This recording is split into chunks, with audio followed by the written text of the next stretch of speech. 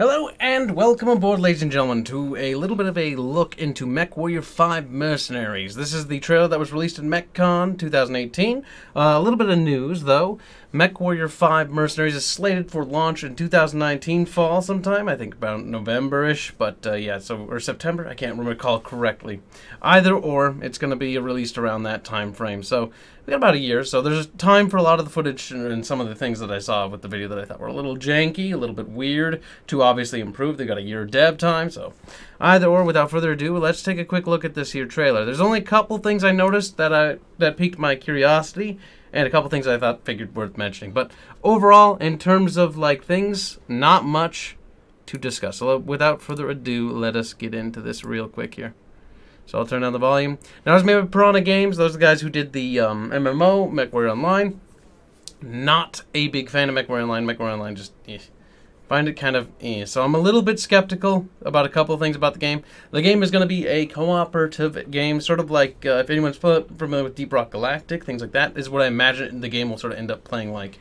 But you're a mercenary, so you'll be, like in MechWarrior's Mercenary 4, you'll be going around the Inner Sphere doing missions for various houses and all that cool shit. Now, a couple things I notice here is when enemy mechs get hit, they seem to, obviously react to the force that hits them.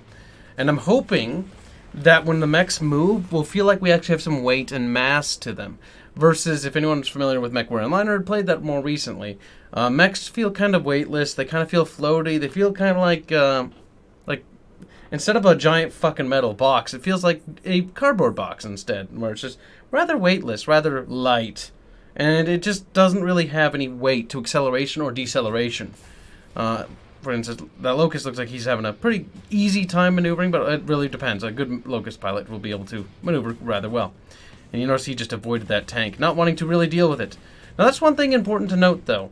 There are tanks now in MechWarrior. At least this one. I've seen tanks and I've seen helicopters through some of the footage, as well as defensive turrets. So we have some other additional things, which is good. That's very good. I would like to see more additional other things besides just for port vehicles or other military vehicles to fight. Because that's one thing I think that'll make MechWarrior pop.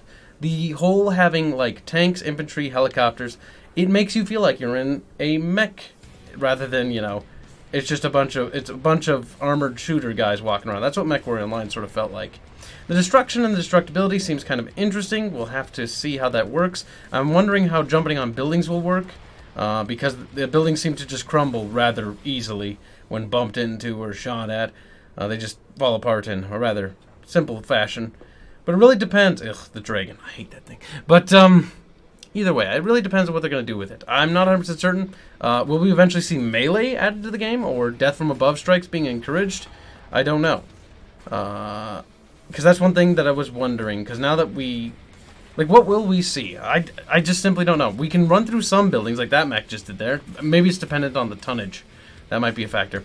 One thing I want you to notice is that tank, maybe he was panicking, but more than likely the AI was just being janky there. He ran into the building, so we'll have to see how the AI reacts to buildings. That's one thing I'm kind of wondering about, right? Like, are enemy vehicles just going to walk through buildings or walk into them? Tanks do that? Like, I don't know.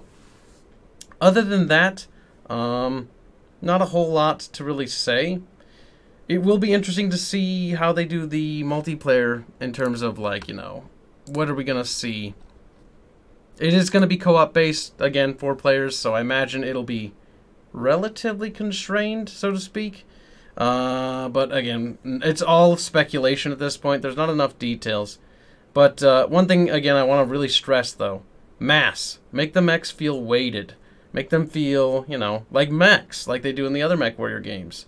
The damage, how is that going to function? Are mechs going to go critical like they used to do? And sometimes they can do in the tabletop. And will we see the addition of, infantry? I've seen little infantry run around some of the cinematics, but none of them actually fighting or really doing anything.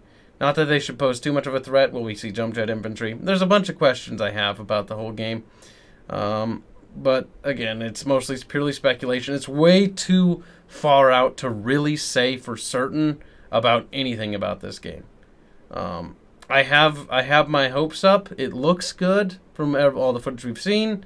But it's really gonna like the real factor, I think, the real big factor, and I want to stress this, how are we going to see things like, stability? So do our mechs have mass and weight again? When they move, accelerate, when they turn, does it feel like the actuators are actually pulling that metal? The myomer fibers are actually, the reactors powering these huge muscles within the mech, and these actuators are, lifting this huge, massive chunks of steel and, armaments?